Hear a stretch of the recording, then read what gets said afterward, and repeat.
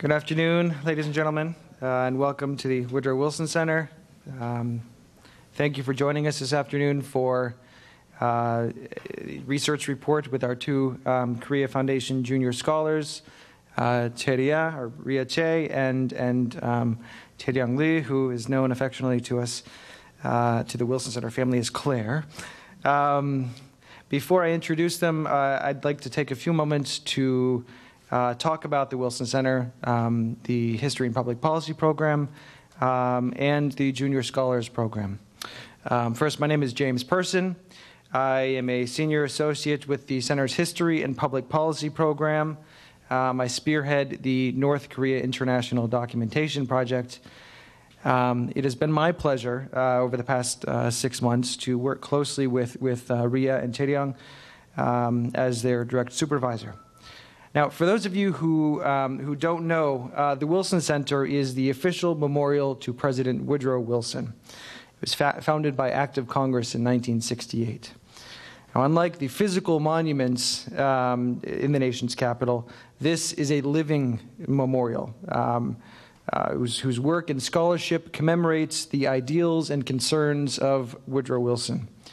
Now, as both a distinguished scholar and a national leader, President Wilson felt strongly that the scholar and the policymaker were engaged in a common enterprise.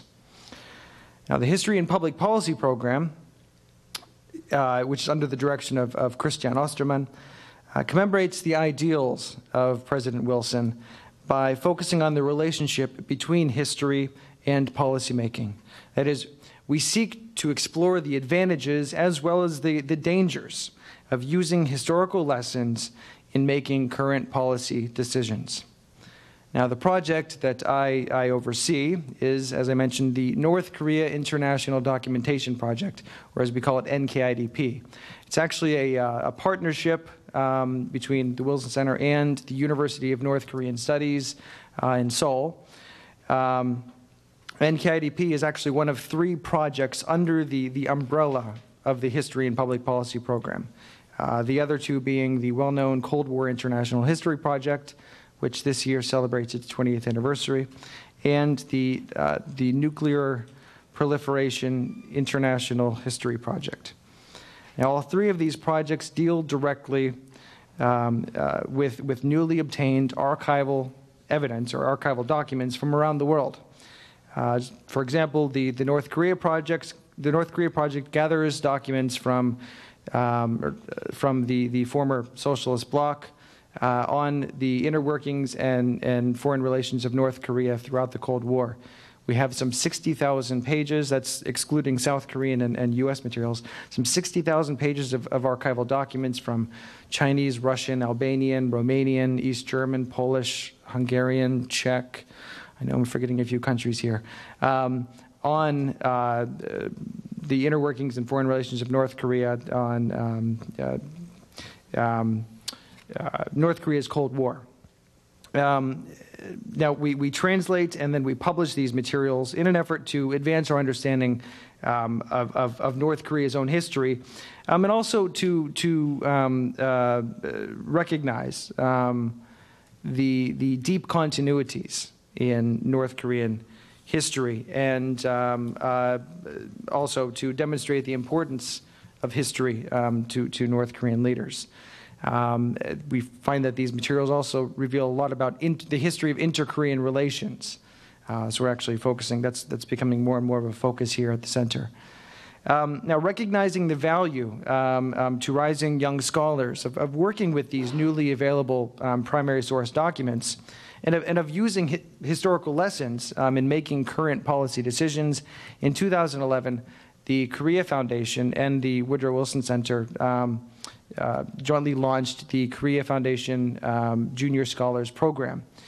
The program provides Korean students currently enrolled in an advanced degree program at a non-U.S. university an opportunity to spend between 3 and 6 months in residence at the Wilson Center, conducting advanced research on an important public policy issue or a topic in contemporary Korean history. Now, the Korea Foundation Junior Scholars have full access to the vast collection of archival documents that the History and Public Policy program has obtained. And they're also given full access to all of the other resources available at the Wilson Center. This includes, of course, our outstanding library, constant interaction with fellow Wilson Center scholars, many of whom I'm happy to see here today. A standing invitation to all of the Wilson Center's 750-plus events that we hold annually. And they also have borrowing privileges from the Library of Congress, which is actually home to the largest collection of North Korean publications in the U.S. for sure. I would even say in the world, outside of North Korea, of course. Excuse me. Now, the Korea Foundation Junior Scholars Program is only one of the many things that the Wilson Center does with the Korea Foundation. In fact, the Korea Foundation generously supports much of our Korea-related programming at the Wilson Center, not just carried out by the History and Public Policy program, but also by the Center's Asia program. I'm happy to say, I'm very proud to say that actually that Korea is actually taking on a much larger role here at the Wilson Center. Again, with the generous support of the Korea Foundation, the Wilson Center is currently developing a modern Korean history portal that will function as both a learning and a research tool for students, educators, and professional historians. This April, the Wilson Center's president and CEO, Jane Harmon, will actually be traveling to Korea to hopefully raise the profile of the center in Korea. Now, without further ado, I'd like to introduce our two junior scholars who are part of the inaugural class of junior scholars, and of course my good friend, our commentator, Ria Che is a PhD candidate in modern Korean history at Seoul National University. Her dissertation and research focuses on inter-Korean relations in the 1970s. She has previously taught as a lecturer at Seoul National University and at Dankook University. She earned her BA in International Studies and an MA in Anthropology from Seoul National University. Tae-ryung Lee is an MA candidate in Peace and Security Studies in the Graduate School of International Studies at Korea University. Her research focuses on the institutionalization of Kim Il-sung's authority in North Korea from 1967 onwards. She earned her BA in law from Hankuk University of Foreign Languages. And our commentator today is Professor Kil Jae-ryu from the University of North Korean Studies, where he is an associate professor. No. You're full professor. I promoted. Professor. Tenured professor. At the University of North Korean Studies, which is our partner institution in Korea. He is currently studying the domestic politics and foreign relations of North Korea from 1965 to 1974. He's also presently a member of the Policy Advisory Committee to the Senior Secretary of the President and to the Ministry of Unification. He is also the chair of the Committee of North Korea and Unification and the Korea Association of International Studies. You have each 20 minutes. I will be very strict. So open with Ria. Okay, good afternoon. Thank you for coming to my presentation. As James said, the time is very strict, so I will start right away. My presentation is about the August 18, 1976 incident, when a group of 5 South Korean workers, escorted by 2 American and several security guards, went into the joint security area located in the demilitarized zone on the border between North and South Korea to trim the tree. So if you can see this small blue dot, this is a tree. The tree was blocking the view between 2 UN observation posts. As the workers were working on the tree, a group of about 10 North Korean soldiers arrived in a truck and inquired about the work in progress. Upon receiving the response, trimming the tree, one North Korean officer said good, but after about 10 minutes, he ordered that the work is halted. And when the American officer ignored North Korean command, then North Koreans went back to their post and returned with about 20 additional security guards and immediately attacked American officers with the axes which the workers left under the tree, as well as with clubs. And they beat 2 American officers to death. There were no casualties on the North Korean side. The entire incident or attack lasted for about 80 seconds to 2 minutes. And it was filmed on a video camera, which was very rare at the time when they didn't have cyber borders. That's why we have these pictures here today. Washington decided to take a measured response in response to the incident. It raised the troop alert level, moved in fighter airplanes and an aircraft carrier, and conducted a bombing exercise while carrying out an operation to cut down the tree. The operation took place on August 21st, 3 days after the incident, and on the same day, Kim Il-sung, President of North Korea, issued an unprecedented statement, which he said that the incident was regretful, which the United States accepted as a formal apology, and the incident, which raised the tensions on the Korean Peninsula to a near-war situation, came to an end. This so-called Panmunjom ex-murder incident was very well publicized. It appeared in press a lot around the world at that time. Both South Koreans and foreign historians are well aware of the incident, but somehow, with the exception of military historians who tend to focus on the incident itself or the subsequent military operations, the incident didn't attract a lot of attention. And I believe that this is because most scholars, historians would focus on other events in the 1970s, which they believe were more important to describe the situation in the peninsula, as well as because there is a general agreement that the incident was an accident and thus wouldn't tell us much about the trends in East Asia at that time. So what I will try to do in my presentation is to put the incident into a broader framework of inter-Korean relations to show that it was not an accident, and in fact it was quite representative of the inter-Korean relations of the time. Moreover, I will argue that the incident points to a very important turning point in the Cold War structure of relations between the two Koreas and of their relations with their respective patrons, with the United States and China. Here is the list of the sources which I was using for my research. These include the documents from the North Korea International Documentation Project Archive, critical oral history conference proceedings, interviews with former South Korean officials and North Korean defectors, as well as video interviews and memoirs of eyewitnesses. So after the incident, there were roughly 4 types of argument of what it was. Premeditated North Korean attack, premeditated US attack, accident provoked by the United States, and accident provoked by North Korea. As it can be expected, the initial reaction was the United States and North Korea blaming each other. Why did you have cameras there if you didn't expect the attack? Or why did you, for example, Kim Il-sung was absent from an important national conference on the day of the accident?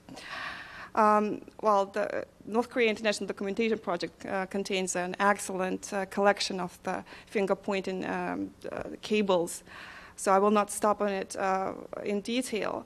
But as time passed by, more parties started to reinterpret the incident as an accident. The socialist camp interpreting it in terms of overreaction because of the fanatical feelings of hate that North Korean military had towards Americans. While liberal camp was looking at the incident and thinking, North Korea didn't really gain anything from the incident. Why would it plan an attack which would backfire on it so badly? So now I will try to reject 3 of these arguments to show that it was not an accident and it was not a US premeditated attack. Well, the last argument is the easiest one to reject because there is no evidence for that the United States planned it somehow. Kissinger and Defense Department were clearly surprised by the attack. Cameras were there as a precaution measure taken personally by the American officer who decided to trim the tree. And besides, if you think about the situation of that year, 1976 is an election period. The United States is in the middle of rapprochement with China. It's considering reduction of troops, if not withdrawal of troops from the Korean Peninsula. So raising tensions in the peninsula was clearly not in the US interests. Secondly, it couldn't be an accident because North Korean soldiers would not have attacked Americans without command of the higher positioned officers. Specifically in 1967, after North Korean military accidentally sank a South Korean escort boat, Kim Il-sung issued an order saying that in the future nobody can open fire on a target without Kim Il-sung's approval. Chances are there would be other accidents if it were an accident, but as you see on this table, the number of incidents in 1976 was relatively small. And in fact, we know just one other accident when a North Korean newspaperman attacked an American officer in the joint security area. So, as I mentioned earlier, the strongest argument for the accident theory is why would North Korea plan the attack so badly?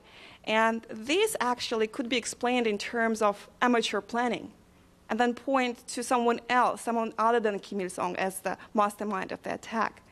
In fact, all the North Korean defectors who I talked to, they believed that Kim Jong-il, Kim Il-sung's son, was behind the attack. He was the one who ordered it because he just got, at that time, decision-making power in the North Korean military. And he also conspicuously disappears from media spotlight and from decision-making for some time shortly after the incident. Then this leaves us with a choice of premeditated North Korean attack. In fact, it was quite easy to expect that United States troops would come to trim that particular tree because they had come to do it earlier on August 6th.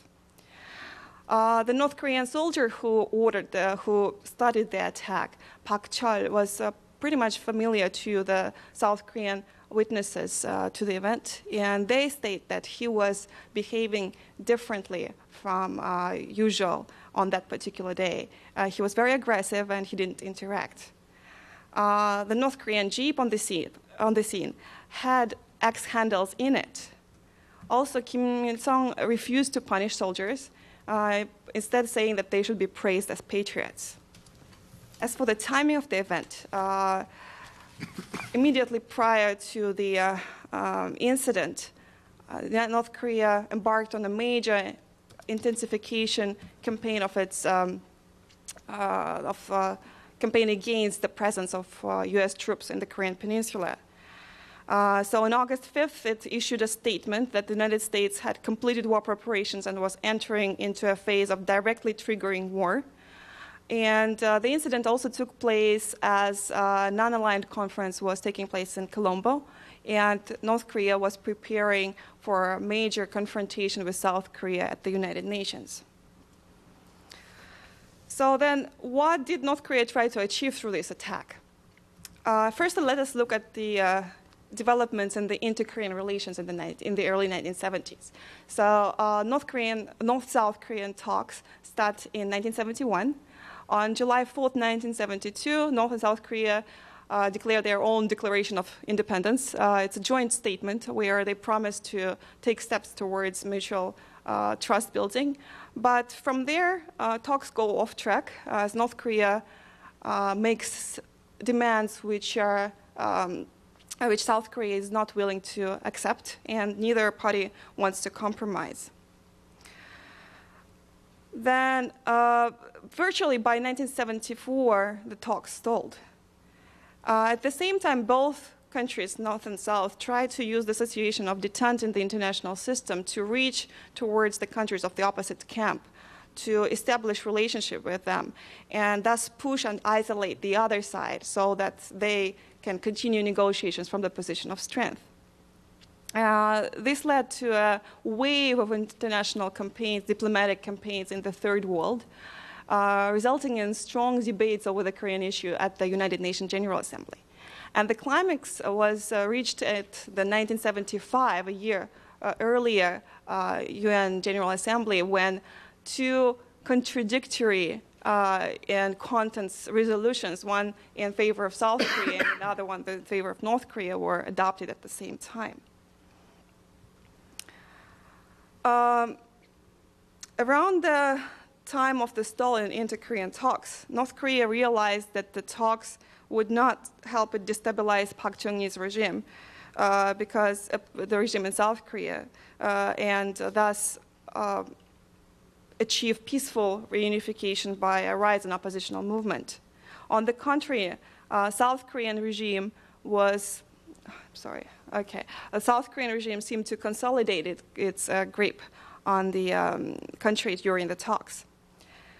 Also, Pyongyang thought that Seoul didn't have independent policy of its own, and it was the United States military and economic support that prevented North Korea from influencing the South. Pyongyang was also aware about the concerns that the United States had over the issues of democracy and human rights in South Korea, and knew of the deliberations inside the United States whether to continue large-scale support for the country and stationing troops in Korea. Events in Vietnam and Cambodia also seem to show that militaristic revolutionization approach could produce the desired results. So Pyongyang was contemplating on returning to militaristic approach to the issue of unification. In 1975, Kim Il-sung travels to Beijing, where he wanted to ask for necessary support and resources, but Deng Xiaoping implicitly told him that PRC was not going to support his new military adventure. Instead, the PRC leadership promised continuing pressuring the United States to withdraw its troops from the Korean Peninsula. And that was the point which Kim Il-sung and Pyongyang couldn't help but doubt, because the promise seemed to be only in words. True, initially China put the issue of withdrawal of United States troops from Korea on the agenda of negotiations with the United States. But soon, about, I would say, 1974, rumors spread in both camps that the United States, fearing of the expansion of Soviet influence in the Korean Peninsula, in reality didn't want the United States troops to withdraw.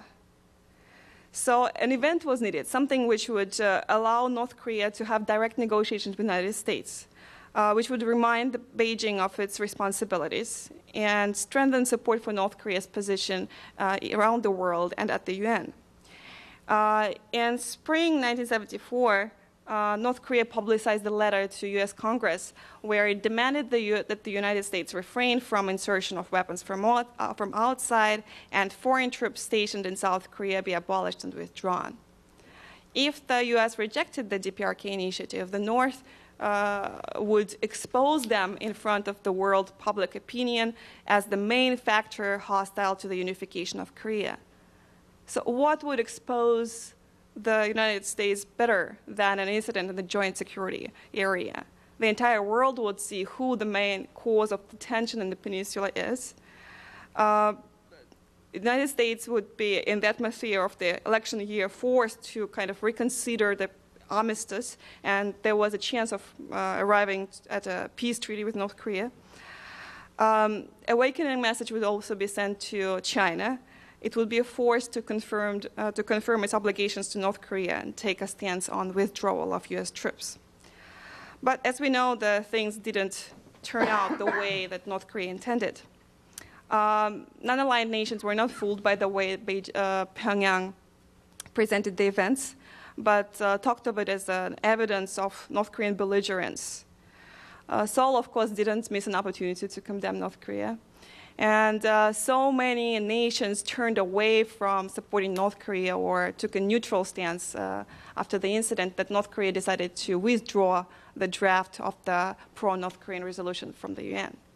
So it may sound like a victory for South Korea, but not really, because pro-South Korean resolution was also withdrawn as a result of the agreement that if pro-North Korean resolution is withdrawn, then pro-South Korean draft would be also withdrawn. The incident and subsequent US-led military operations did question the armistice and drew condemnation mostly from the communist camp for the United States' introduction of troops and weapons to the Korean Peninsula. But following negotiations didn't lead to a peace armistice, to peace agreement as North Korea planned. PRC was put in a very difficult situation. Beijing was clearly reluctant to engage itself in a campaign which would derail the detente course.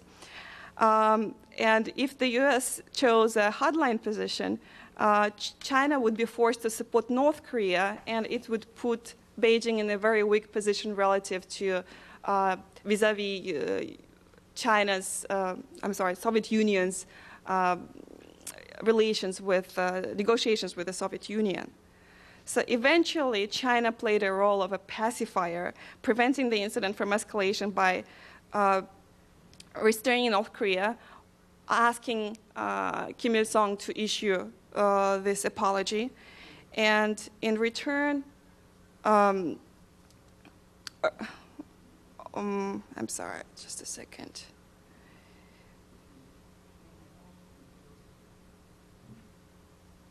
Okay. Eventually, China was playing a role of pacifier. It probably requested Kim Il-sung that he issues this apology towards the United States, and at the same time, the United States was prevented from taking a more hardline position on the incident. And instead of driving a wedge between South Korea and the United States, the incident, or more precisely, the operation which followed the incident, reaffirmed the strength of military alliance between the two countries. Seoul also used the incident as a proof that the United States should continuously station its troops here and should support South Korea. Domestically, South Korea, Park Chung-hee regime was using the incident as a justification for breaking dialogue with North Korea. North, who could commit such a brutal act, could no longer be seen as a negotiation partner, but in President Park's own words, was a mad dog for whom the best medicine is clubbing. The incident also became a pretext for the regime to crack down on the opposition inside South Korea. Situation of war readiness was also used in North Korea as well. All the unstable elements were moved away from Pyongyang, and the allies who didn't pledge loyalty to Kim Jong-il, they were purged. So now I'd like to summarize the incident and its aftermath. It's an oversimplification, but let's imagine it's a boxing match. So in the first round, North Korea challenges the United States authority and JSA and the armistice agreement. It succeeds in doing so. But in the second round, by offering a strong military response, the United States and China and South Korea reaffirm their military alliance. In the third round, it's a tie because South and North Korea both compete in Colombo and United Nations General Assembly without any results. Then in the fourth round, North Korea enters negotiations over the peace treaty, over the armistice, but it fails in arriving at the peace treaty. And finally, at the fifth round, the incident is utilized domestically, both in North and South Korea. But North Korea takes it to a larger scale and uses it as an opportunity to restructure the composition of elites in the direction of Kim Il-sung. So what I tried to show through this oversimplified calculations is that North Korea was not an absolute loser in this game. And only by placing the incident in the framework of North-South, North U.S.-China, South-U.S. relations, we will be able to break with the idea that the incident was an accident. The incident finally can tell us about the changes in the Cold War structure at the time. It was the final blow to the detente in the Korean Peninsula. It serves as evidence of intensified competition and confrontation between the two countries. It proceeded in spite of the detente in US-PRC relations. And through the incident, South and North Korea turned farther away from the course of the detente, and also were trying to pull their patrons, the United States and China, away from each other. Thank you. Great. Thank you, Ria. The last slide is what I thought the North-South relations looked like at the end of the incident. But this is the tree. That's the tree which was finally cut at the end of Operation Paul Bunyan. Great. Thanks, Ria. Taeryong?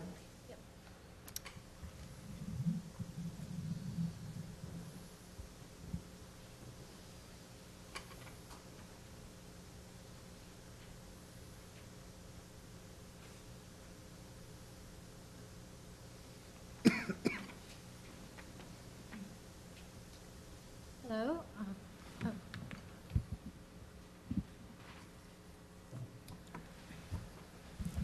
Hello. Hello, my name is Chaerung Lee, affectionately known by Claire in Wilson Center. I'm a junior scholar from South Korea. Today, I'll present my findings of research, which has focused on the establishment of Kim Il-sung's revolutionary tradition and his following institutionalized of charismatic authority.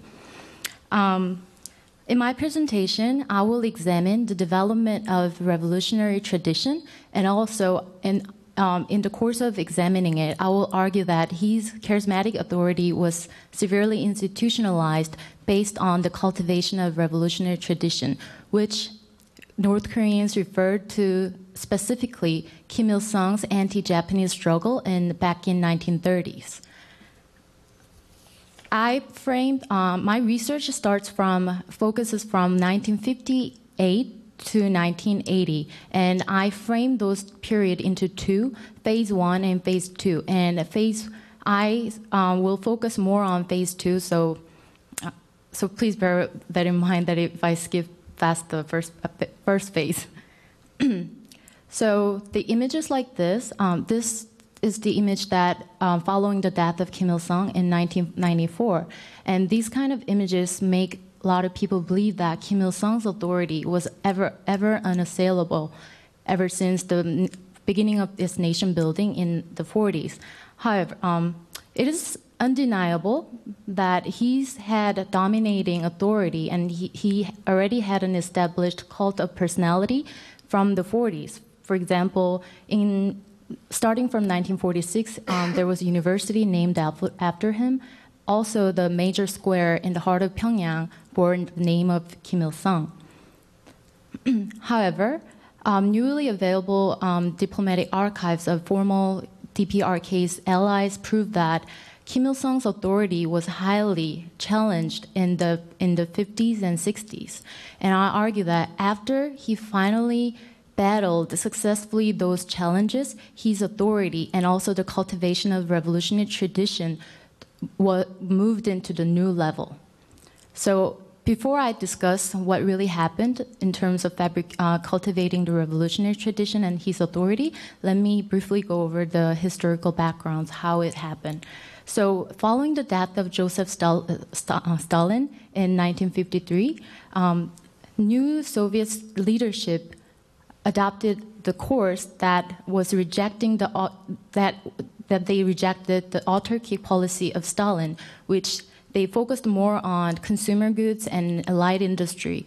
And this new policy, later to be called the new course, was adopted by new Soviet leadership and also was adopted by many countries in the then Soviet blocs. And even within North Korean politics in mid-50s, some party members of Korean Workers' Party, they resonated with this new course. Those members were Park Chang-ok and Choi Chang-ik and and Seo Hee, like the names goes on. And what's important in this period was still within the North Korean politics, there were influence of foreign policy and also pluralism. For example, in August 56, there was major confrontation in North Korean history that those members, such as Park Chang-ok and Choi Chang-ik, they confronted against Kim Il-sung's policy in August 30 through 31 plenum in 1956. They criticized openly the Kim Il-sung's autarky economic policy and building up the cult of personality.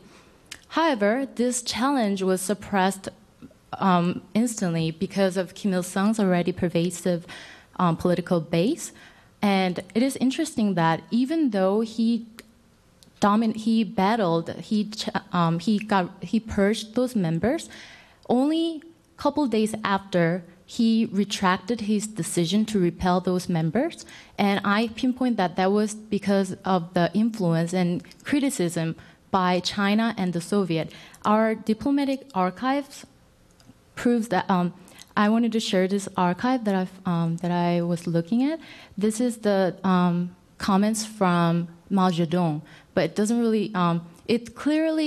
He clearly and severely criticizes Kim Il-sung's policy, even calling him the emperor, unenlightened emperor. Mao Zedong criticized him like that.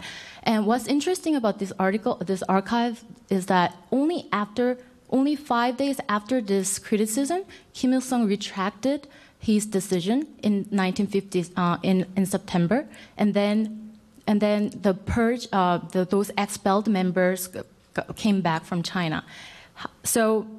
But however, in the midst of Sino-Soviet conflict and then the withdrawal of Chinese voluntary armies, Kim Il-sung then, in 1958, he successfully completely purged those who challenged his authority. And I pinpoint this point, 1958, as the time Kim Il-sung's authority and the cultivation of revolutionary tradition moved into the new level. So in the phase one, I framed from 1958 to 1966 up to 1967. As the period when revolutionary tradition was rising into new level. So I compared a lot of North Korean publications, including Nodong Shinmun and the Joseon Munhak and other Kim Il-sung's work. And comparison before and after 1958 bears stark differences. For example, I compared mostly the August volumes of those primary sources because August 15th is the date when Korea was liberated from Japanese occupation. So I was trying to see the difference in their attitude, and I was quite surprised to see that difference. For example, after 1958, all the revolutionary, there was no reference of Soviets liberating Korea, but all the contribution went to the Korean Workers' Party or Kim Il-sung. For example, this piece of article written by Han Seol-ya, who is the most prominent writers of Korean history, North Korean history, he even called it, by the way, this is the article from 1955, and he even called the Soviet Red Army as the 해방의 구성, which is the factor of liberation. So it was the highest praise he made towards Soviet, but this kind of attitude completely disappears from 58. And also, I compared the Kim Il-sung's work and then the volume 12, which is the collection of Kim Il-sung's speeches that was announced in 1958. It bore 19 times more references towards reference of revolutionary tradition, and also reminiscence of anti-Japanese partisans started from 1958, and also the Fourth Party Congress in September. They claimed the North Korean Workers' Party succeeds great revolutionary tradition. They explicitly mentioned revolutionary tradition as their base of legitimacy in 1959. And also, I found this archival documents and from Czechoslovak, who based in Pyongyang, and then it clearly said from even in 1961 that this North Korean regime is trying to cultivate this revolutionary tradition, and based on revolutionary tradition. However, it is important that until this first phase, I argue that the revolutionary tradition was not solely confined to the Kim Il-sung's revolutionary tradition, but rather it was more focusing on the Korean workers, the party's revolutionary tradition. I support this view with my examination of primary publications, and until phase 1 up to 66, there were numerous publications and news articles that focused on party's contribution of liberating Korea. For example, these are the publications from 66, and these are just a part of the examples, but they still, for example, on the Choson Munhaks, they featured a novel, Until the Party is Alive. It is a revolutionary novel that is praising the party's contribution to liberate North Korea. And also another article full of text. It's about Comrade Chaehyun, and his contribution to liberate Korea. And these kind of trends, you will have very hard time finding it after 67. So, moving on to 67, from this period, North Korean publications bear very different attitudes towards Kim Il-sung's contribution to revolutionary tradition, therefore his authority as well. So this is the picture that I found from Choson Munhak from 67. This is just one example from numerous consecutive idolizing Kim Il-sung's contribution to revolutionary tradition. You just compare with the 66. It does not mention one thing about Kim Il-sung's contribution. However, from 67, the first page starts with Kim Il-sung's. It doesn't say it's Kim Il-sung, but obviously, yeah. So there is a different attitude, and I will show these with examples. And also, one archival document that I found, it clearly states that this archive from GDR in Pyongyang, this diplomat archives clearly states that the personality cult of Kim Il-sung moved on to the next level, like legendary level. You can, and it's important to see that the diplomatic archive not only talks about his heightened authority, but it mentions that it was based on the revolutionary tradition.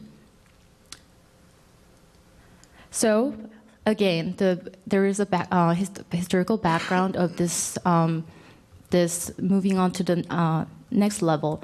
I pinpoint that as I argue that was based on the Purge of Gapsan in 1967.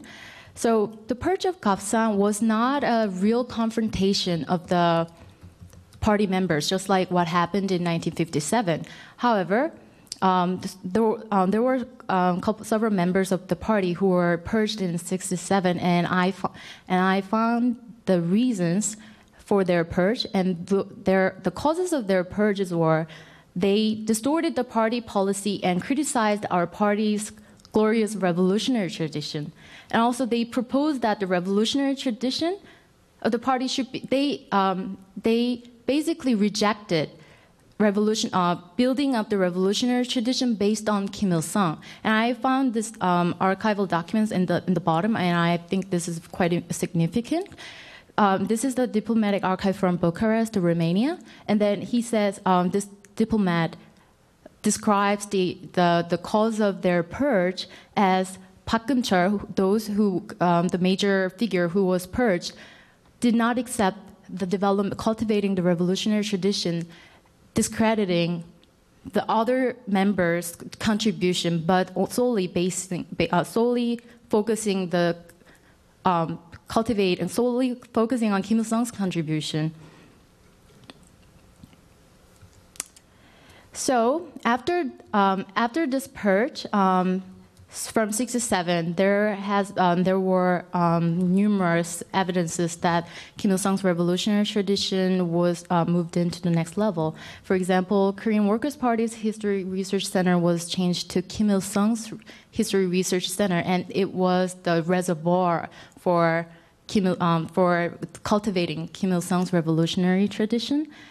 And also, 항일 유격대식으로 do you like anti-Japanese guerrillas? This is fairly popular slogan in North Korea, and this was coined. And during this time, you can see in the picture, this whole structure was built in 1960. Maybe you can see it. And also, so Kim Jong-il's speech, such as, I will have to skip a little bit. So, for example, revolutionary memorial sites were reorganized during this time. For example, this Samjiyon, this is the Samjiyon revolutionary sites, and were reorganized. I will have to skip the rest. And also in 1972, North Korea revised constitution the first time after 40s, and it clearly said that DPRK is the revolutionary regime who succeeds glorious tradition of fighting for liberty and happiness for Korean people against imperialist offenders. So it clearly traced back its legitimacy from anti-Japanese struggle, and that they institutionalized the context in the Constitution in 1972. And also, interestingly, they changed the date of Korean People's Army to April 25th. And then, according to the examination of Nodong Shinmun, that the reason being was because Korean People's Army's origin comes from anti-Japanese struggle.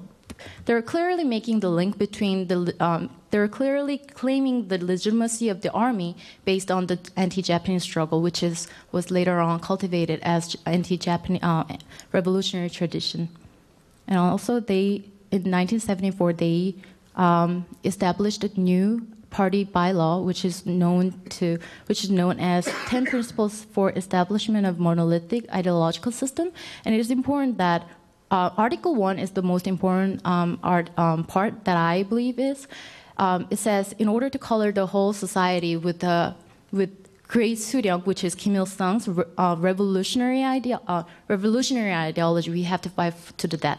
So basically, the monolithic ideological system is the base for fostering Kim Il Sung's autarkic authority. And the Article 1 clearly claims that Kim Il Sung's, in order to color the whole society with Kim Il Sung's revolutionary ideology, we have to fight to the death. But in this article, revolutionary ideology means 주체 ideology. But however, this 주체 ideology claims its origin to the anti-Japanese struggle, and then the cultivating revolutionary tradition bridged that gap between the Kim Il Sung's revolutionary ideology and 주체. So, another point that I wanted to make in this period is that cultivating the revolutionary tradition expands to that of Kim Il Sung families. So, not only cultivation focused on Kim Il Sung, but from this period, phase 2, it expands to his family. For example, major North Korean propaganda canonized not only Kim Il Sung but also his family, and also one diplomatic archive reports that this Cambodian diplomat was asked to put down the wreath in front of his parents' and great-parents' tomb. So that was very interesting, and also. In the 67 volume, the song "Mother of Chosun" was featured. So, and this song goes not only canonize the person of Kang Ban-seok, of a mother, but it says the mother lived for the revolution, the struggle for revolution. So it clearly links the family with the revolutionary tradition. And also, it claims that Kim Il-sung's great-grandfather, Kim Ung-woo, was the one who fought against General Sharman in 1866. And also, the monuments were built regarding his family, and also family idolization expanded to Kim's great-parents in 1968. I argue that the expansion of revolutionary tradition to Kim Il-sung's family was not to focus on Kim Il-sung family's hereditary privilege, but rather than to focus on the Kim Il-sung family's hereditary charisma that I conceptualized, which was to focus on the exceptional quality of Kim Il-sung's family that runs through his family. And also, idolizing families' tradition efficiently legitimized the idea of generation to generation, which is 대대로, and that it later on was institutionalized into North Korean system, which I will discuss in a minute. And another interesting development in this phase too was the cultivation of a revolutionary tradition also affected the rise of Kim Jong-il's rise to power, and it was not only directly affected by the development of cultivating the tradition, but also Kim Jong-il played a big part in building the tradition by himself. For example, 1967, he was appointed as a director of Culture and Art Division in Department of Propaganda and Agitation. And after he was assumed to this position, he performed extensive works in art and culture section. For example, I will just skip this. These are the examples, but just to summarize a little bit of his performance, most of the works regarding Kim Il-sung's revolutionary tradition, those are staying in the realm of Kim Jong-il's performance, especially those fabricating the history and fabricating the revolutionary culture and arts. Those are under the direct guidance of Kim Jong-il. For example, 5 greatest revolutionary opera in North Korea still is claimed to be the 5 greatest opera, as those are explicitly claimed to be the result of Kim Jong-il's artwork when he was assumed as a chief director of Department of Propaganda and Agitation. And also, he launched a new project of re-establishing revolutionary historical sites that I mentioned earlier. Those were all directed under the Kim Jong-il's guidance. And one of the interesting points that I want to make is that Kim Jong-il's contributions to cultivate revolutionary tradition was highly focused on the cultivating artwork. And for example, the Sea of Blood, that one of the legendary opera and novel in North Korean society, those artwork was not deemed as just a cultural work, but it was deemed as one of the greatest contributions to North Korean revolutionary tradition. For example, this article, it says in the first part of the volume, it praises how great is Kim Jong-il's artwork was. And then, interestingly, it moves on to the rationale, it moves on to the argument that there is no country in the world that does revolution, that there is no family in the world that everyone dedicates their life to revolution. So they branded Kim Jong-il's artwork not just as an artwork, but they regard it as a succession of revolutionary tradition. And this idea was institutionalized in 1974 that I mentioned earlier in the Article 10. In the Article 10, it clearly says that great leader Kim Il-sung's revolutionary achievements should be succeeded and completed by generation to generation. And this generation to generation does not mean just generation to generation of Korean people. It means generations of Kim Il-sung's family. It is evidenced in the sub-article. This article is followed by, therefore we need to dedicate our lives to party center. During this time, from 1974, Kim Jong-il was referred to as a party center. So Kim Jong-il was praised. Kim Jong-il's artwork and his contribution to revolutionary works were highly extensively praised during 1970 to 1973, and it was further institutionalized in this form. So just to summarize, so in 1967, he was assumed chief director in the Cultural and Art Division in Department of Propaganda and Agitation, and also he did extensive works of cultivating revolutionary tradition and in terms of history and artworks. And also in 1974, he was appointed as Secretary of Korean Workers' Party Central Political Committee, and then he was referred to as Party Center.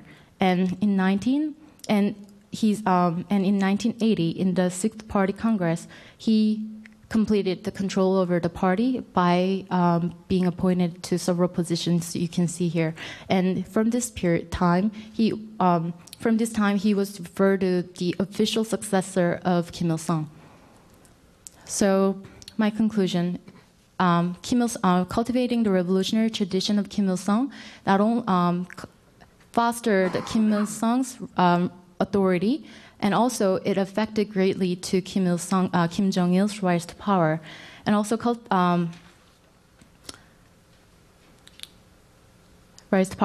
cultivating the revolutionary tradition transformed struggle of Korea, the whole Korea, into Kim Il-sung's and also Kim Il-sung's family, therefore institutionalizing the hereditary succession within Kim's family. So those are that was for my arguments, and also these are the sources that I used. I mainly used diplomatic archives of NKIDP, and also Chosun Munak and other North Korean publications such as Chosun Munak and Nodong Shinmun. Thank you. Thank you very much, Chae-ryong. Now about 10 minutes. Professor Ryu? 5 minutes. Okay, excellent. More time for questions and answers. Hello, thank you. I was staying the 2 times, 2007 and the last year. And so wherever I came here, is I felt I were at home, but I feel the trouble where I speak in English, but I'd like to make comment in Korean. Maybe I can give the more accurate expressions. But anyway, as I'm afraid whether I can convey the exact my idea. But anyway, I have as the main things to point out regarding the papers is very, very interesting papers. But I have the time limit, and so I'd like to make comment. It's just one thing. Lia and Chae-ryong were picked up as junior scholars sponsored by the Korea Foundation. Is very good enterprise to bear the Korean young scholars to be involved in the NKIDP.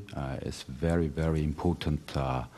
The storage of materials to understand the Cold War Korean Peninsula history.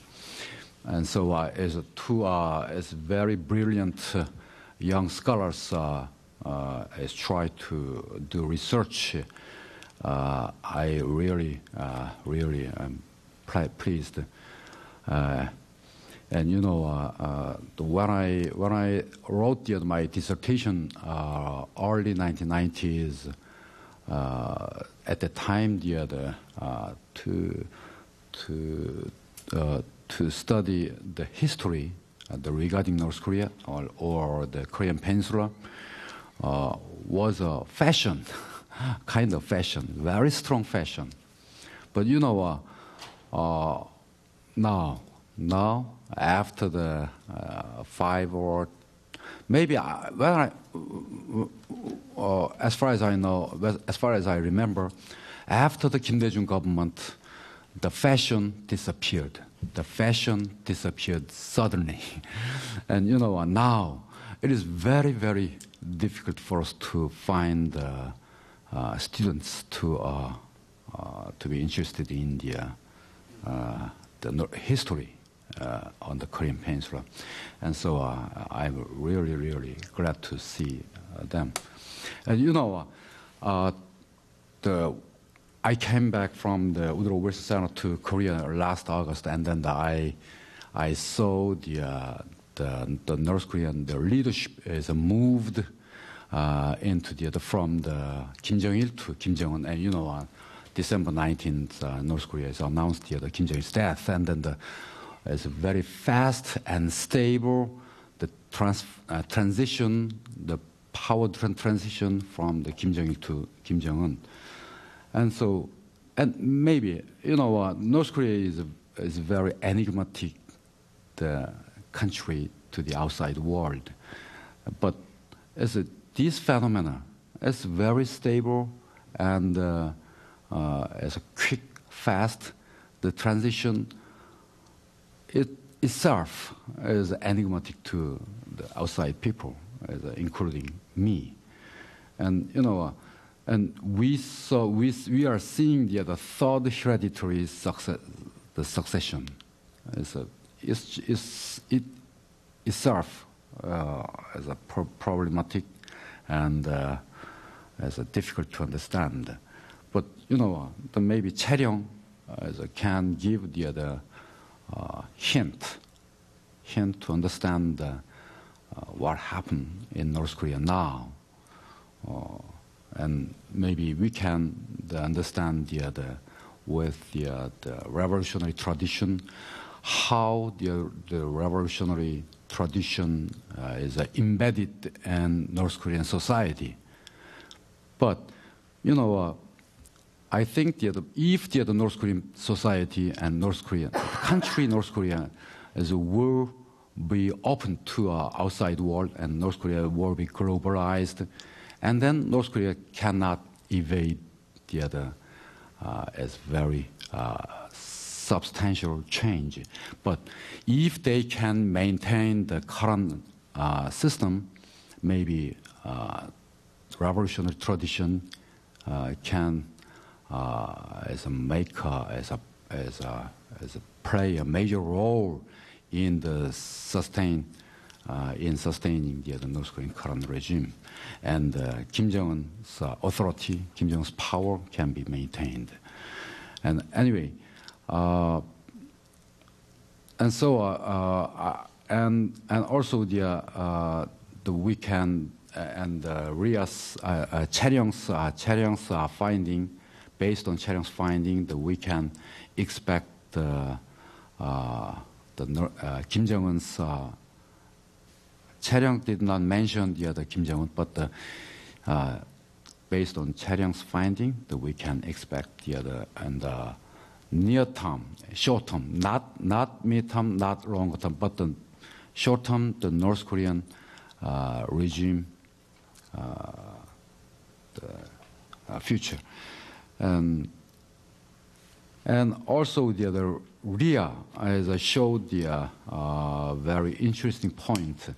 Even if Ria is focused on the North-South relations and the mid-1970s with the ex-mother incident, but she mentioned that incident was linked to the North Korea-China relations, North Korea-US relations, as well as the North-South Korea relations.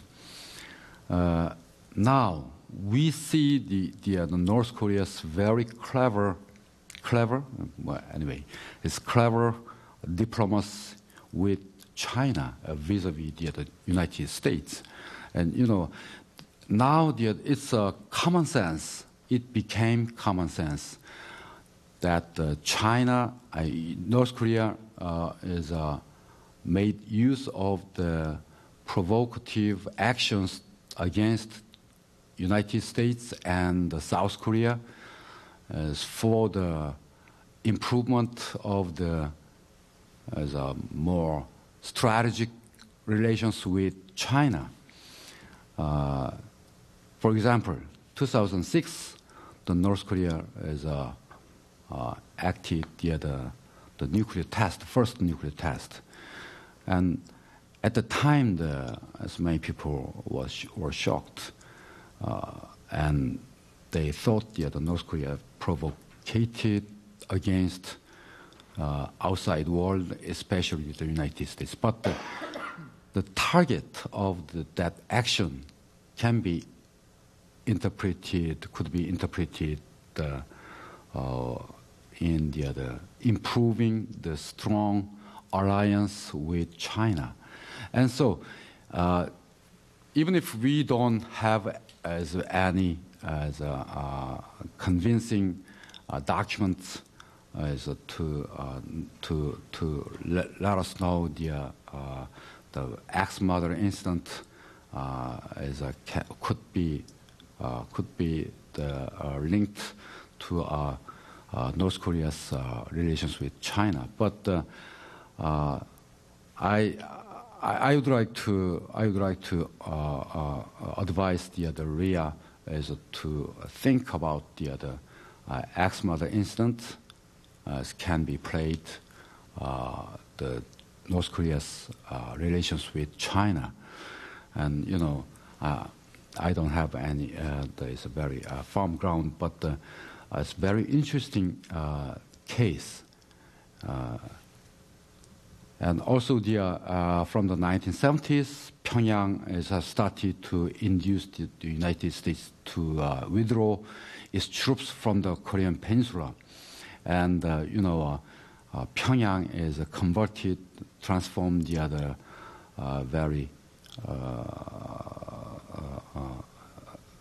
animosity against the United States to people's diplomacy. And so it's a very dual strategy towards the United States. And so North Korea is trying to make dialogue with the United States and ultimately to normalize its relations with United States. It started such a dual strategy in the 1970s. So ex-mother incident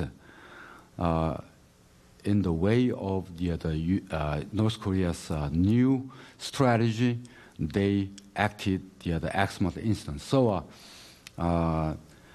North Korea is trying to making the peninsula troubled area.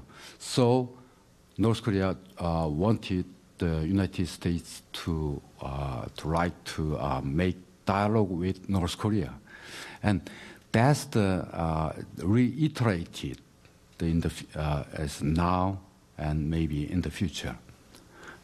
I would like to make some points more clearer. If I can speak in Korean, I can convey my idea, but I am afraid I could not convey my idea exactly. Thank you. We'll forgive you. He just got off a plane, actually, from Korea. About 4 hours ago, he landed. So, thank you, though, for being so dedicated to volunteer and come and comment. Some very useful comments.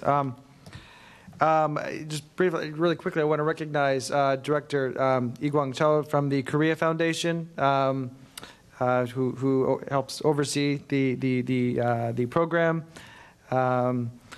But I think we have time for about 20 minutes for questions and answers.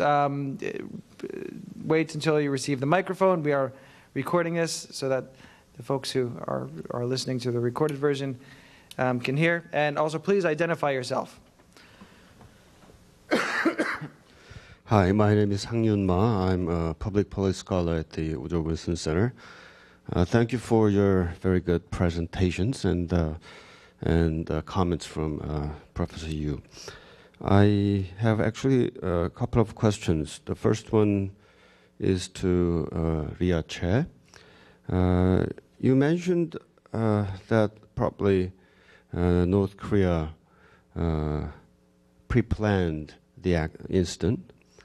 And my question is actually, what were the causes of kind of misjudgment on the Pyongyang's part?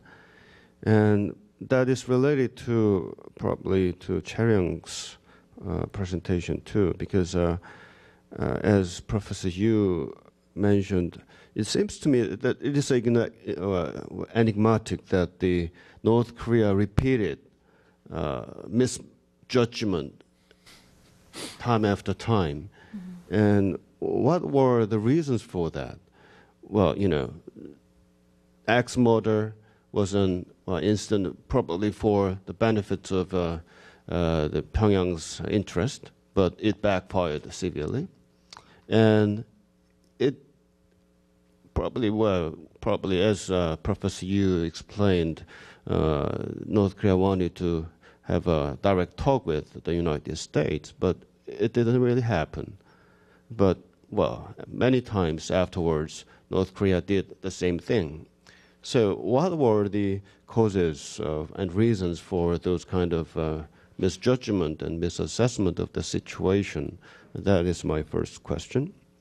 Then my second question is about the tradition of revolutionary tradition in North Korea.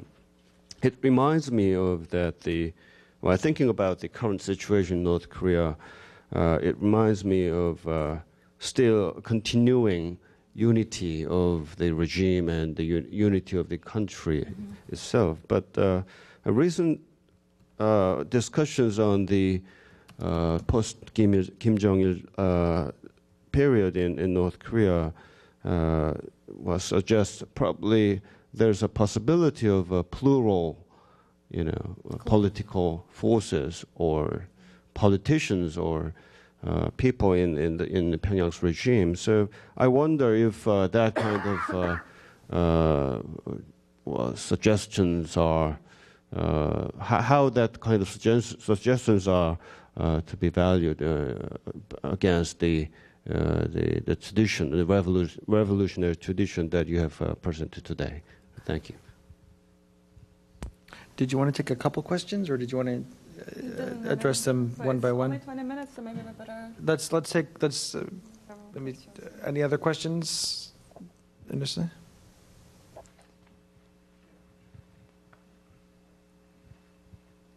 Right in front of you. Ian McMurtry, Wilson Center. And this is just a quick question for Claire.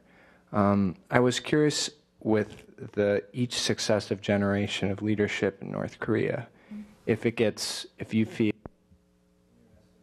it gets harder or easier to continue the revolutionary tradition, as there's more and more of a disconnect between the leadership and the fact that they're no longer anti-Japanese guerrillas. Good question. It's hard to continue establishing that as a foundation for their legitimacy. Okay. Why don't you take those questions down? Shall I start? Thank you for a very interesting question. It was one of the major obstacles in my research was dealing with the incident itself. How do I present it? It actually looks like a pre-planned action, because North Korea seemed to have would have been much better off if it had its own soldiers killed there in the incident, but instead it was American soldiers who were killed in the incident. So for North Korean cause, it would have been much better if North Korean soldiers were killed in the event. I think that they didn't really pre-plan well the event itself. That was one of the major reasons for the incident to backfire. First of all, they didn't expect that there would be no reinforcements from the United States side and that the American officers wouldn't fight back. Actually, the 2 American officers who were killed were Vietnam War veterans, and they were armed. Although they had only pistols for self-protection, they could have pulled out the guns, but they didn't. And the reason they didn't was because they were under such a strong the regulations that they shouldn't use guns until they really are about to die. And probably by the time they realized that they were about to die, it was too late for them to take the weapons in self-defense. Also, North Korea really didn't expect the cameras to be on the place of the incident. Otherwise, I think they would have tried to portray the incident the other way. But once it was released that the cameras were there and everything was taped, then North Korea was really started to back off from the incident. This is about the incident itself.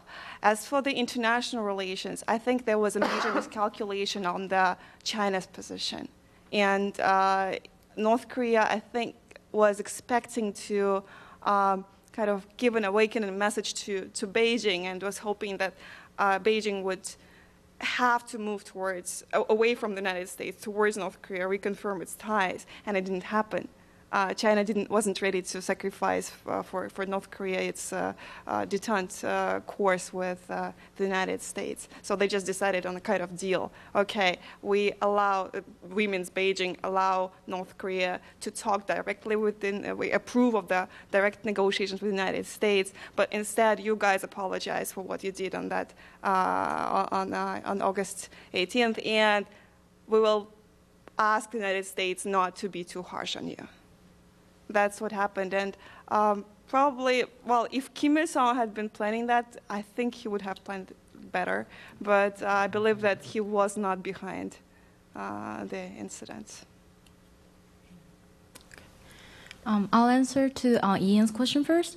That was a very interesting question, and is it easier for the next successor to cultivate and to succeed the revolutionary tradition? I believe it can be analyzed in 2 spheres. But one thing I want to make note is that Kim Il-sung never really partake in a real anti-Japanese struggle. But how he cultivated that revolutionary tradition was that, well, he later on, after 1980, he created that his birthplace myth that he was born in Baekdusan, like Miryang.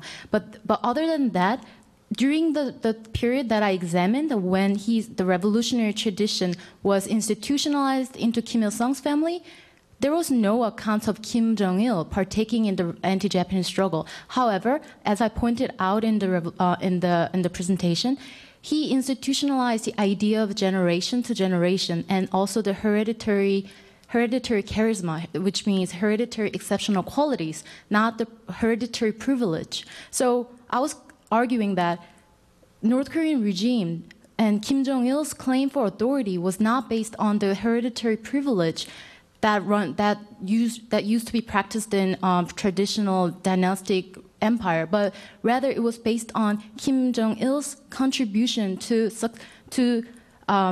keep developing revolutionary tradition in terms of his artwork, revolutionary art they refer to, revolutionary history, which is conceptualized as revolutionary tradition.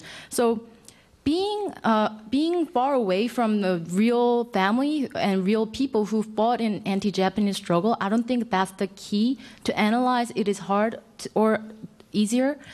But the only difference is that answers to Professor Ma's question, that connects to Professor Ma's. These days, North Korean, there's many news sources that they say North Korean regime will turn into a collective leadership. And I was actually asked in the Wilson Center by a lot of people that, do I believe that Kim Jong-un will successfully be a next leader of North Korea? But how I see the problem, how I see this phenomenon is that, as I argued in my presentation, that idea of generation to generation of Kim Il-sung's family's revolutionary tradition and Kim Il-sung's family's authority was institutionalized in the monolithic ideological system. And in Article 10, it says revolutionary tradition must be succeeded by generation to generation, which means Kim Il-sung family's generation to generation. And therefore, I see no problem Kim Jong-un succeeding as a sole leader, official leader. However, also, as I pointed out in my presentation, Kim Jong-il walked his way up by his cultivating the revolutionary tradition and ideological works in culture and art division. So that's the stark difference between Kim Jong-il and Kim Jong-un. Although Kim Jong-il, because Kim Jong-il walked his way up by himself cultivating that tradition, it built his way up within the party and also legitimized his authority. But however, although that family tradition of Kim's family has been institutionalized, Kim Jong-un lacks that. Kim Jong-un lacks that performance, which Kim Jong-il had been practicing from 1967, I pointed out. But Kim Jong-il lacks that walking within the party by himself. I quickly wanted to share this this archive that is newly available archive that's from 1961, and then it's an Albanian archive. And I was surprised to see this archive because it already mentions Kim Jong-il, Kim Il-sung's son. He played a major role in ideological. He earned great respect from already in the ideological thinkings, people's thinking. This is clear example that what Kim Jong-un lacks. He was 20 by the time this diplomatic archive was reported. Do you want to say something about that? You're laughing.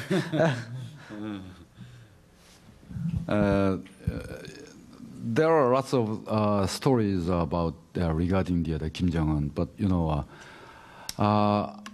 we don't have any specific knowledge about the Kim Jong-un. Kim Jong-il, the Charyong, as she told, Kim Jong-il, we knew lots of things in his youth, even in his childhood. And many people, as eyewitness, gave us eyewitness, however convincing. But anyway, but Kim Jong-un recently, the cook of Japan, who has worked almost 18 years for the Kim Jong-il's family, early 1980s, Fujimoto Genji, a Japanese cook, and he told us, and early 2000, he published a book, The Kim Jong-il's Family, but at the time, not nobody, but as a few people believed his eyewitness, his estimation on Kim Jong-un. At the time, Fujimoto Genji told us convincingly that Kim Jong-il selected Kim Jong-un as the next leader. But at the time, many people were interested in the first son, Kim Jong-nam, who lived in Macau and Beijing, and the second son, Kim Jong-chol, but not interested in the third son. But third son rose the new leader as 2008, after the Kim Jong-il's stroke. But anyway, my point is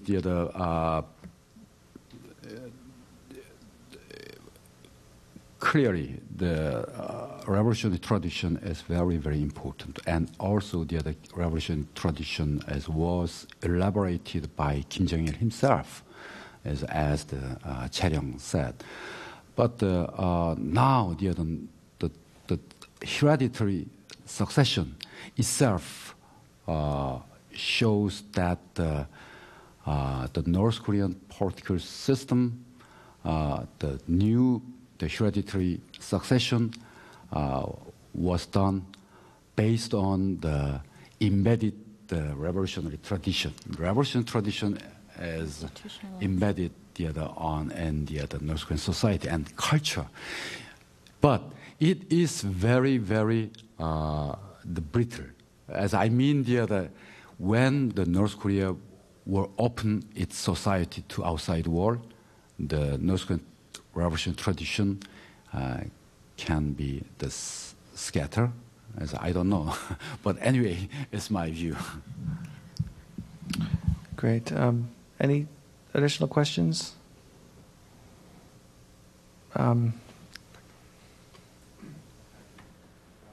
Could I hear out also at Wilson Center? My question goes to Ria. This Axe massacre incident. I mean, if Kim Jong-il was behind the incident, as you suggested, why would you say that? I mean, why did he do that? Would you say? I mean, simply, he was an heir apparent by then, and why did he order the attack? I mean, in that particular brutal manner, I mean, by using axes. And Yuri, you had a question? Yes. Yuri, Kim is actually, she is another Korea Foundation Junior Scholar. She joined us more recently. She'll be with us for 6 months. Yuri, the third junior scholar here on Wilson Center. My question is very small for Ria. Well, while you were presenting, in your presentation, it was really interesting to reframing those incidents by chronological order and in those relationships with other countries. But there was a slide you mentioned the boxing match. You reorganized that incident into boxing match, and there were some. The first round, it was North Korea. The second round, it was the other side, and third round was 0-0 something. But the point was, the first round was 1-0, and the second round was 0-2. And kind of, how did you calculate those points 1 and 2? So to which one won and the other defeated? Then let me, if I can, just ask some quick questions too. Number one, to Ria. You mentioned that Boniface, this U.S. officer, had actually prepared the cameras. This is something that the North Koreans were pointing to. Of course, it was an American provocation because they even had all these cameras set up. Any evidence that Boniface had ordered this done before, at any other during any other operations, be it tree trimming or anything. Then to Chae-ryong, why between the 1956, the August incident, or this, between that and why did it take 2 years, for your research? What happened over this period? Why couldn't Kim Il-sung act immediately to build up the revolutionary tradition? What limitations were there? Also, what will Kim Jong-un's contribution to the revolutionary tradition be? Okay, well, I'll try to answer as quick as I can because I know that we are running out of time, but it's very interesting, all three questions. Thank you very much. About the first question of the Kim Jong-il's intentions behind the incident, if he did. I do not say conclusively that he did, but all the informants I talked with and some other sources show that Kim Jong-il is believed to be behind this attack. So again, there are two lines of interpretation. If he were the mastermind, what did he try to achieve? And one line is that there is a record of one person who was a former military officer in North Korea, defected to South Korea, and he said that he was there when Kim Jong-il ordered it, and it happened, and the situation was like Kim Jong-il received a report that earlier, from 2 weeks before that, on August 6th, August 5th, the group of officers, American officers and Korean workers tried to cut the tree down without asking North Korea's permission. And Kim Jong-il became very angry about it, and he said, do something about it. You can even kill them. I don't care. Just don't use weapons. And so that's, don't use the guns, he meant. So that's one explanation. I tend to doubt that, and I think that another possibility to explain Kim Jong-il's order could be that he was trying himself as a military leader, and it was not a successful attempt. Very shortly before the incident, Kim Jong-il restructured the military reporting system inside the North Korean army so that he gets reports on everything which was happening in the army before, ahead of Kim Il-sung. And then Kim Jong-il decides what to report to Kim Il-sung and what not. So he had the decision-making power, and I think it was his unsuccessful attempt to use it. Then second, subjective calculations. Well, the calculations, yeah, are very subjective here on the slide. There are several points which I had to skip because of the time limits of my presentation.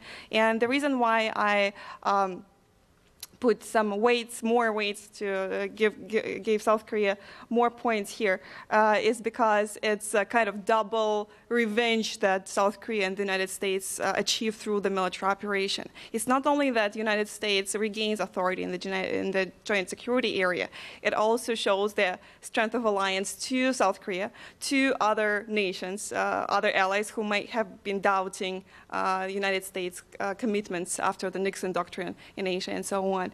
And also South Korea had got its own chance for revenge. The South Korean martial art experts were invited to take part in the tree-cutting operation. And although they were instructed specifically not to bring any weapons, they brought weapons, and they used those weapons to destroy North Korean posts. So I think that small revenge of South Korea should be also counted as one point. Mm-hmm. Finally, really quickly about James' question. Honestly, I don't have anything in writing yet, but I talked to Mr. Lee Dong-bok, who is a major,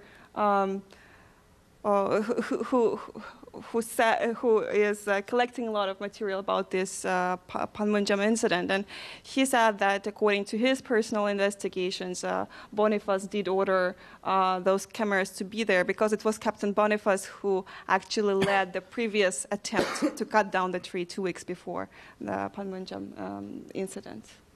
Thank you. The questions, your first question, that why it took 2 years, like even though the confrontation started in 1956 August, how come it took 2 years? And I framed from 1958. I briefly mentioned in my presentation that I believe until mid 50s and up to 58 in North Korea, within the domestic North Korean politics, still there were quite a strong influence of China and the Soviet, and they played a big role. They definitely influence internal decision-making process. For example, I shared archive from Mao Zedong, and he clearly severely criticized Kim Il-sung for being an emperor, he does not espouse democracy. And those kind of criticism actually changed internal decision-making process. And it shows that still at the time, North Korea was influenced by other superpowers. But however, in the midst of Sino-Soviet conflict, they did not have full energy to focus on and control over North Korea. And then China actually withdrew their voluntary armies. So those kind of international fabrics of international policy relations contributed to North Korean policy, and Kim Il-sung successfully managed and maneuvered that internal politics using that conflict. And also another, your second question, what Kim Jong-un can contribute? I actually put it in my writings that the origin of revolutionary tradition is not separable from nationalistic idea, nationalism, because the origin of revolutionary tradition is fighting against fighting against Japan, which is surely national liberation. So I believe if North Korea and Kim Jong-un, so therefore nationalism and the revolutionary tradition is very interconnected. Therefore, if Kim Jong-un can prove that he can safely protect North Korea and then make it a prosperous country, just like the idea of Kang Song-daegu, he could claim that he has done his share. And I do believe that, even though I haven't done extensive research, the previous years' provocative militarism in North Korea is quite relevant to the rise of Kim Jong-un, which a lot of scholars analyze as well, and revolutionary that can be analyzed as those provocative actions were successful. If we suppose, then they can also say that Kim Jong-un was contributing to the building of the revolutionary tradition up to now. Thanks. Right. Thank you very much to both of you for your excellent presentations, and to Kije for your comments. And thank you both so much for everything you've done for me and for the project throughout the time that you've been here at the Wilson Center. You've become strong members of the Wilson Center family. Tae-ryung, I think, knows more people at the Wilson Center than I do, staff and scholars included. And you'll be missed by many, and you've really set a very high standard for future Korea Foundation junior scholars. So thank you both, and please join me in